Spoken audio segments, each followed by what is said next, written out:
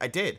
And I remember I asked him, I said, do you even know who I am? He said, yeah, you're Mizkif. And I was like, holy shit, that's pretty fucking cool. I was a new kid on the block, and I felt really cool about it. There's actually a clip of me when Greek choked me, and we copied everything we were saying. It was actually a really fun time. And when he did that, I felt welcomed into the Twitch community by my friends. One staff member, I'm not going to name names, called the police on me.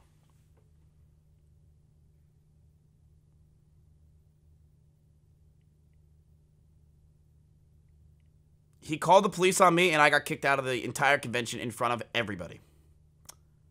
Yeah.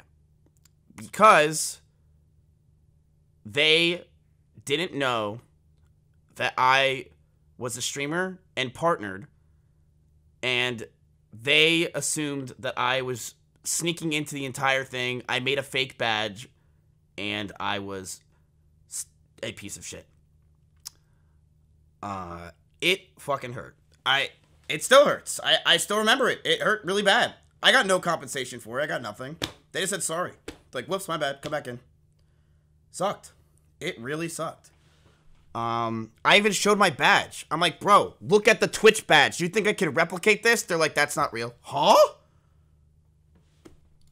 I got literally